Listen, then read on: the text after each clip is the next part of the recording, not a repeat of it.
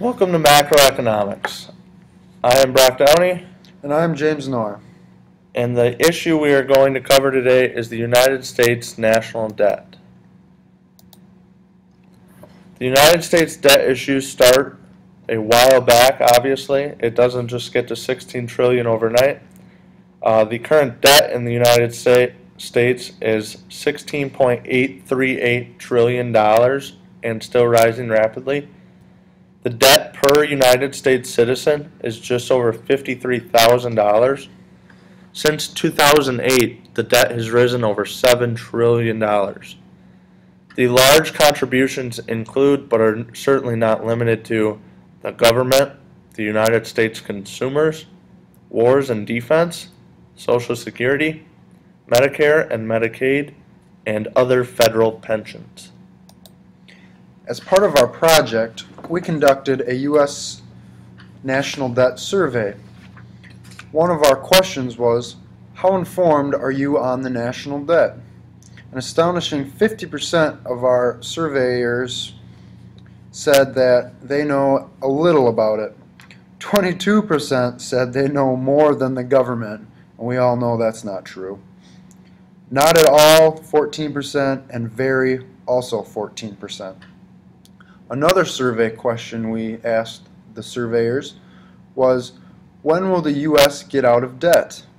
Notice, in the next 5 years, nobody voted for that one.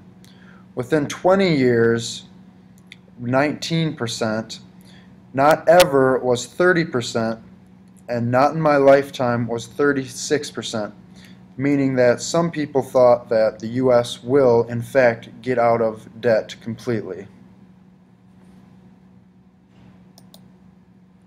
Does the government want us, United States citizens, to actually know about the debt? We feel that the government does not want people to be informed. Government is not making it a priority, and they're not making a good effort to make sure that our country is well informed of the debt issues. As you can see, the two figures to the right, the first one at the top is a diagram that shows what the keys to freedom from debt are. When you make your income, that money you earn should go to lower expenses, and you don't want to spend as much. Smart spending, which includes not buying things that are not necessities, and don't go out and binge spend when you don't need to, and add to your savings. Below is a diagram showing the negative effects of how spending your money can put you in the hole. When you spend more money than you earn, then you have to borrow money to fill in that gap. When you borrow that money, most of your income goes to paying your debt off and paying off what you borrowed initially. When you keep borrowing to maintain your lifestyle, then you're in the hole and you can't get out.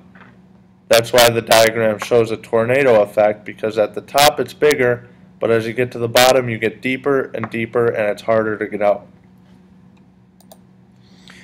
Some more survey questions that we asked was, what is the shared amount of debt for each United States citizen? As you know from earlier in the presentation, the correct answer is over 50,000. Only 12 surveyors got that correct. Most of them thought that it was between $20,000 and $30,000, which is incorrect. And 4 people thought that it was only $2,500. One more question we asked was, how much debt do you think the national debt increases per day? The correct answer is between $3 to $4 billion. Only 6 surveyors got that correct. 10 surveyors thought it was 1 to 2 million, which is very low, and 6 of them thought it was only 100,000 per day, and as we know, it increases 100,000 in seconds. The truth behind it all. As you are already aware, the debt per citizen in the United States is just over $53,000. Based on the survey results we took, many citizens are aware that it is very high, but they are not aware that it is that high. The United States national debt actually increases over $3.5 billion per day. Only 16.7% of the surveyors chose that number. 30 surveyors chose an amount much less than that figure. Below is a graph demonstrating what the projections are of debt per citizen in the United States. By 2019, they project that it will be just about $70,000 per U.S. citizen. Them showing these projections shows that they think the debt will still rise, and they don't think we'll come to a conclusion. As you can see, in the year 2000, per citizen, the national debt was just under $20,000. A couple more survey questions we asked was, what is your opinion on the U.S. government's effect on national debt? 0% said the government has no effect on the national debt. 77% said the government is making the debt higher. They need to spend money to get out of this recession. That is the major contribution to the government making the debt higher. Another question we asked was, with so much debt, would you be willing to raise taxes? Almost 59% said that they do not want to raise taxes, but an astonishing almost 41% said that they would, which is good for the economy, because if there is an increase in taxes, almost 41% will be all right with it. So what is the impact the war is having on the national debt? A question we asked the surveyors was, what has the United States spent too much money on wars? As you can see below, almost 82% of the surveyees said that it was spending too much on wars. Only 18% said that it was not. The figure to the right shows the cost of Iraq war is rising. Per year, the United States spends almost $120 billion per year just towards the war. Per second, they spend almost $4,000 on just the war in Iraq.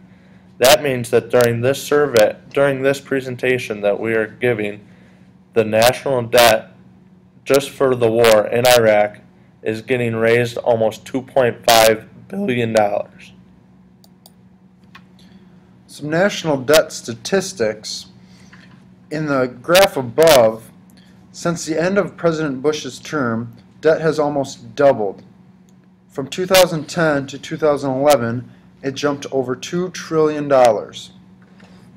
In the graph below, it is a projection graph, and the graph predicts that in the year 2022, the national debt will have been over $25 trillion under the current President Obama's budget plan.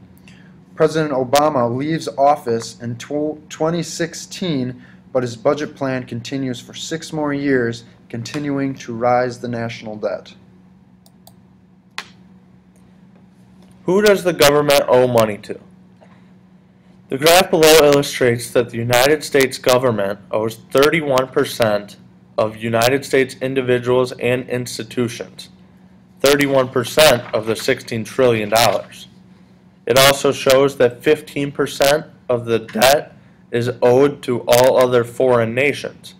Another major figure was 16.7% of that debt is owed to United States Social Security trust funds. Smaller figures include 0.9% that is owed to United Kingdom, 1.6% that is owed to Brazil, and 1.7% that is for oil exporters. In conclusion, we have learned that there are many factors other than just the government and the national debt. Debt has risen much more in recent years than it has before. Each president has contributed to the debt deficit in major ways.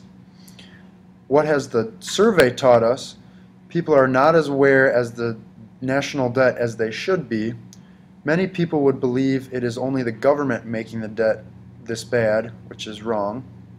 Many people believe that the war is a major contributing factor to the national debt. The debt is much worse than what people assume it is. If you have any questions, please do not hesitate to email either one of us. Thank you. Thank you.